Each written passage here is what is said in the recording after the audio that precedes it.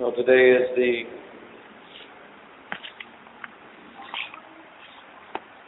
third Sunday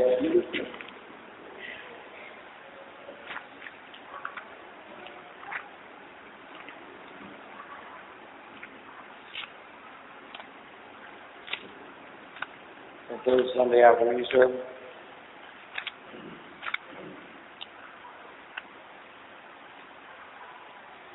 First of all, an announcement.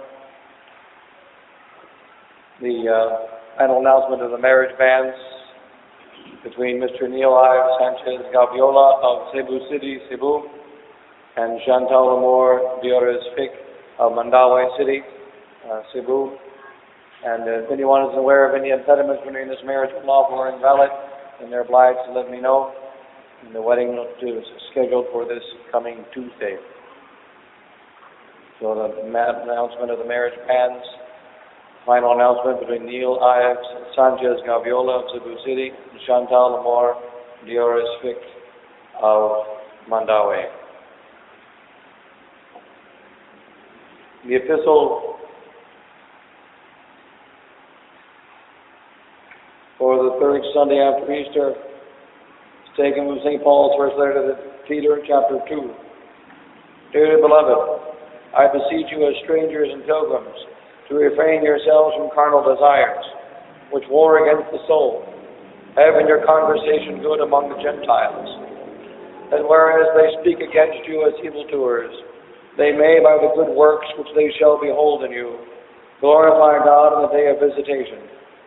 Be ye subject, therefore, to every human creature for God's sake, whether it be to the king as excelling, or to governors as sent by him, for the punishment of evildoers, and for the praise of the good. For so is the will of God, that by doing well you may put to silence the ignorance of foolish men, as free and not as making liberty a cloak for malice, but as the servants of God. Honor all men, love the brotherhood, fear God, honor the king.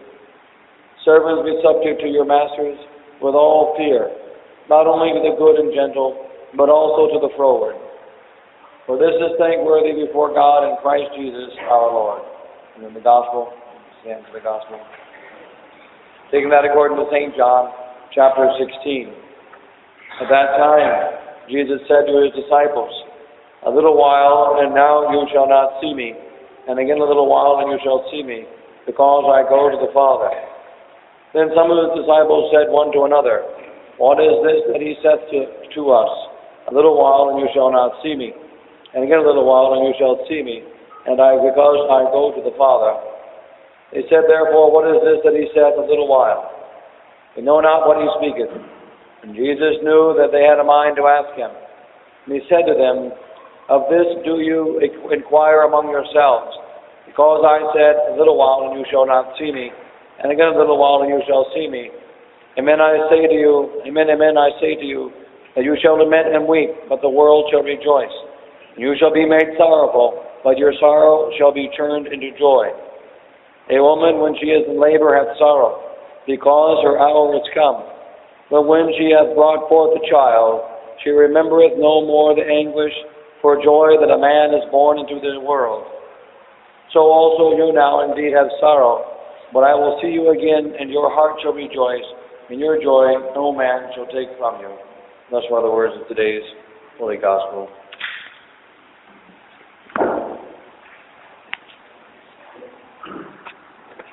Good morning to the Father, and the Son, and the Holy Ghost. Amen.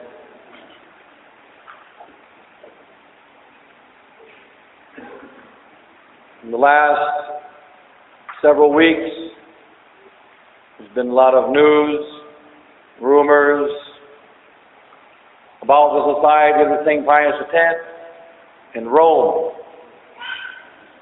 Is there going to be a deal between the Society and Rome? What is happening with the doctrinal preamble? What's the situation between Rome and the Society? On April the 15th, Bishop Fillet was given a deadline to send a letter of response to the latest response of the various responses that came before on this, making some kind of agreement. April 17th, he sent a letter.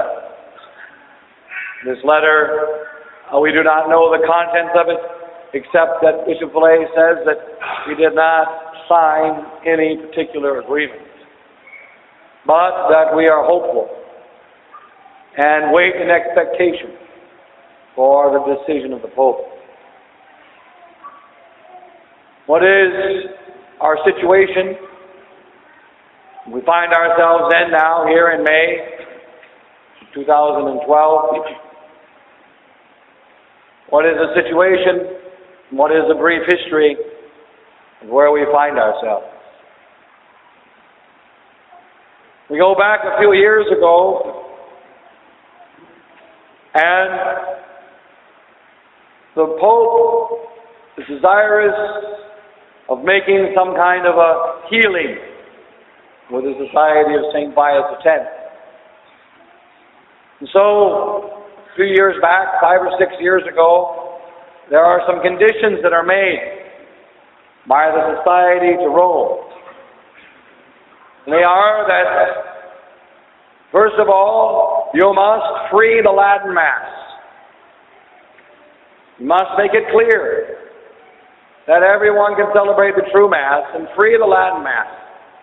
Second condition, there must be a declaration of the nullity of the excommunications of those 6 bishops involved in the consecrations of 1988. After these 2 conditions are fulfilled, then we will agree to have doctrinal talks to discuss the doctrine of the Council, to help the churchmen in Rome to understand that there is a great crisis of faith in our church, and that the exodus from the church and the crisis that we find ourselves in is because of the doctrines, erroneous doctrines, contained in Vatican II. And so we will have doctrinal talks. July of 2007, the first condition is met, and the Latin Mass is freed by the bull summorum, or the motu proprio summorum pontificum of Pope Benedict XVI. And it says in that document that the Latin Mass has never been abrogated. Second condition, 2009. January the 23rd, the announcement is made of a January 21st document that states that the 4 bishops, Bishop Williamson, Bishop de Galarreta, Bishop Tissier de Malaret, and Bishop Follet, have their excommunications lifted. So it seems the second condition has been fulfilled. And now the next natural thing is doctrinal talks. So over the course of the next 2 years, between 2009 to the end of 2011, there are doctrinal talks. Expert theologians of the Society meet multiple times with the expert theologians of the Pope in Rome. They discuss the errors of Vatican II. And at the end, Rome doesn't change, the Society doesn't change, and Bishop Follet tells us things are the same as always, nothing has changed. Rome still accepts the changes, the ecumenism, the liberalism, the new idea of tradition, and we still reject it. But then there comes the talk of a deal, some kind of practical agreement. 3 years ago, before going into these agreements, these talks, a statement was made from headquarters in Enzingen: we will never accept a practical agreement, a purely practical agreement. We will not accept. There must be a doctrinal clarification. Then we can talk later on about the practical details of some kind of canonical solution. After 2 years of talks, we are speaking of a canonical solution. And one of the important statements made recently in all of the reports of the reports of the reports of the reports, all secret, with leaks here and there, with admissions here and admissions there, and all this subterfuge and smoke of the last 6 months, and the secret talks of the last 2 years. And now, they say, Bishop Filet came here to the Philippines a few months ago. He said that he was surprised at September the 14th when Cardinal Lavada gave him a doctrinal preamble. Because at the end of the discussions, they had agreed to disagree. At the end of the discussions of the 2 years, Rome had agreed that it doesn't agree with the society. The society agreed that it doesn't agree with Rome. And they're not going to try to force their beliefs upon us.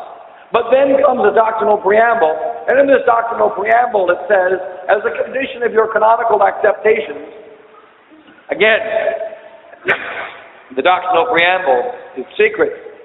We have only the admissions of the leak of the contents of what someone says that somebody else said that someone else read that was probably in the documents. And according to the leak of the leak of the leak of the leak of the leak of the leak of the leak of the leak, which is admitted to be true, we are required to accept Vatican Council II, Catechism of the